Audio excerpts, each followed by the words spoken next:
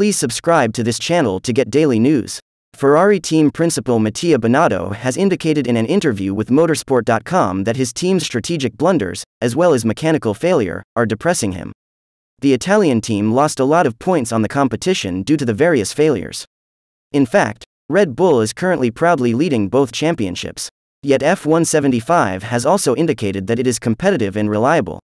For example, during the last GP in Hungary, despite the good pace of both Ferrari cars, the Maranello team again threw away important points. This was due to strategic blunders on the pit wall at Ferrari. Something like that is very difficult, Binotto begins. Thanks to my experience in the engine department at Ferrari, I can report that a white plume of smoke from a car is not a nice thing. That kind of thing makes you depressed, the Italian team boss continues. Despite his feelings, Binotto always tries to remain calm, at least that is what the man from Lausanne indicates during the interview. Yet another Binotto could be seen in Hungary.